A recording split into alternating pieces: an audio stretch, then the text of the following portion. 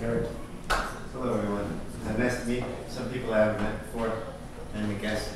Thanks for putting this on. Got a call from David about this, and I appreciate that. My interest is, maybe I can sum up a little bit.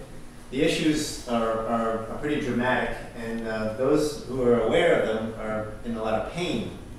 The only way to get out of the pain is to do something, because if you take action, you don't feel so bad. At least you're doing something. You don't feel helpless. So, a long time ago, in 1983, I started my company, Environmental Architecture. I wasn't aware of the energy issue that we have today. I wasn't on Hubble's curve, but the issue at the time for me was indoor air quality. A lot of people were sealing up buildings in the early 80s and getting sick. So I was figuring out ways to make buildings healthy and air filtration and the fresh air and all that. That was my thing. And then about 10 years ago, I got very interested in geothermal.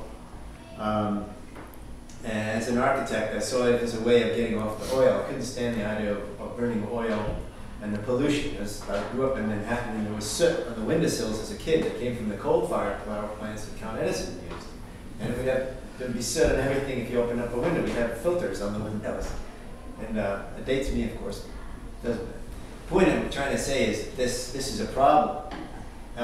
Because now we have China trying to keep up, and they're in a big binge now to develop their country. So my concern is was energy independence. So I started a company with the name Energy Independence now a few years ago to address the problem that I saw as an architect, that there were contractors and people out there who could handle individual aspects of the energy issue. Geothermal. But what about the insulation? There would be people that I had clients putting in, meeting people who were putting in geothermal where their buildings are totally leaky and there was no insulation in the wall. So they were basically sizing the units the same as the oil burner that was in the basement for the past 50 years because there was no insulation in the walls.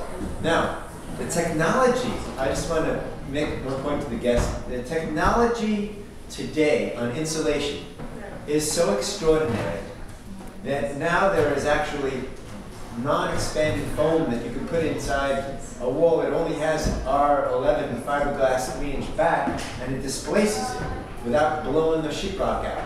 There's what's called pore foam. I'm experimenting and inventing something where you spray